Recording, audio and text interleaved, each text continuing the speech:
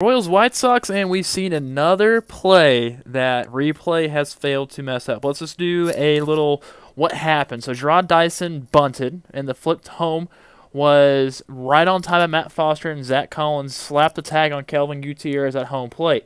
But the thing is, from what we see from replay, Kelvin Gutierrez was able to have his hand slap the ground, slap the actual base, before he was actually tagged at the plate. This has happened one other time, of course. Well, two other times, actually. There's been a lot of plays at the plate this year that have been the wrong calls, such as Alec Bohm's foot going over the plate, even Elvis Andrus. This is one that's like the one that's the most similar to the Athletics and Rays, where Elvis Andrus got his hand in there before he got tagged on, but he was still yet called out. So this is another one of those where the hand is on the plate, but yet the runner was not safe, apparently, even though he was safe, and we saw the fact that he is safe via this slow gif that I pulled off Twitter by Kaufman Live, so shout out to those guys.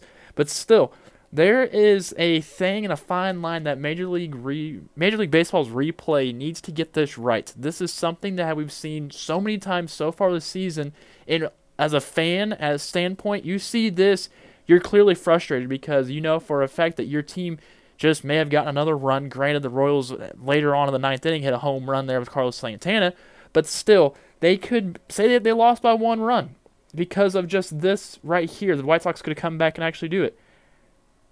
Major League Baseball replay needs to get this right, and they need to pretty much say, hey, we screwed up on this one, because they won't take the blame for it at all.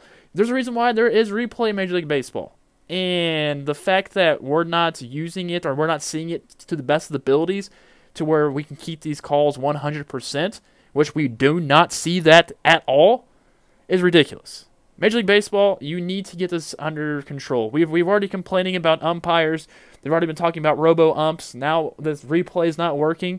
So they're pretty much digging themselves into a trench because of how many plays that they have gotten wrong. And as a fan and a viewer, we've seen these plays, and now we are getting frustrated because Major League Baseball has one job, and that one job is get these calls right, especially with the umpiring crew. We've already seen flack with us just wanting to say, hey, these umpires aren't the best out here. We always complain about Angel Hernandez. Like I mentioned earlier, they want robo-umps now. People want that so you can eliminate jobs.